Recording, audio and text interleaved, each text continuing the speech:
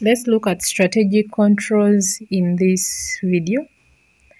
Controls is finding the different methods to implement the strategic plan.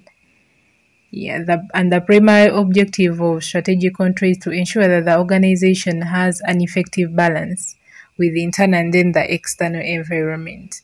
You always want to control the environment so that you can be able to achieve your goals and objectives.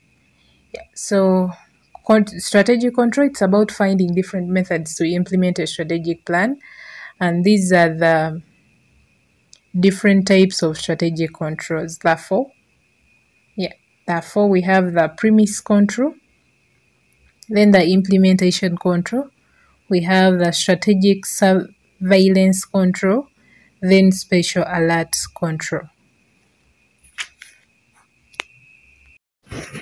So for the premise control, it is about keeping track of all the changes that might happen and hinder the implementation of the strategy.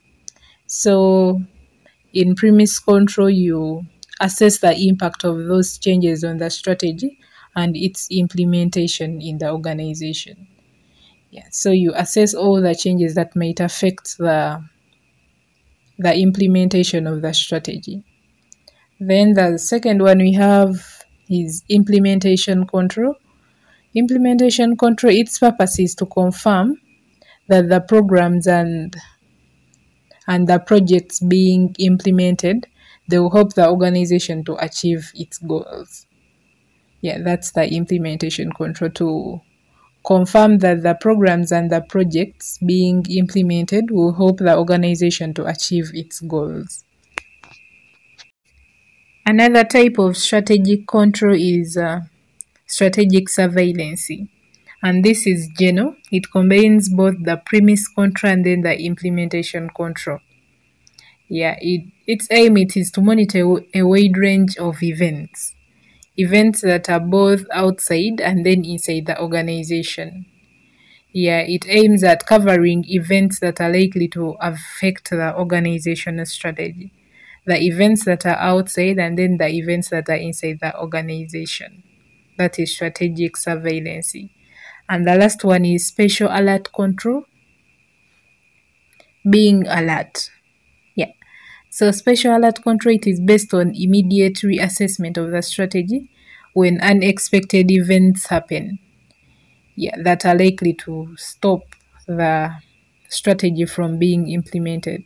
So special alert, it is about immediate reassessment of the strategy. And the special alert control can be implemented by formulating contingent strategies. Contingent strategies are those strategies that can help you in the times of emergency, whereby you've not prepared for something but it has happened. So those are the four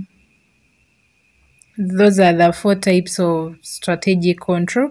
We have the premise control. It assesses the changes that are likely to affect the implementation, but within the organization.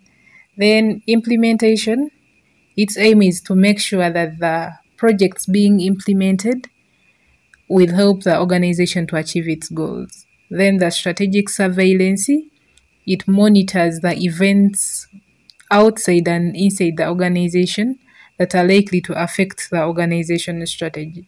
Then special alert, which is immediate reassessment.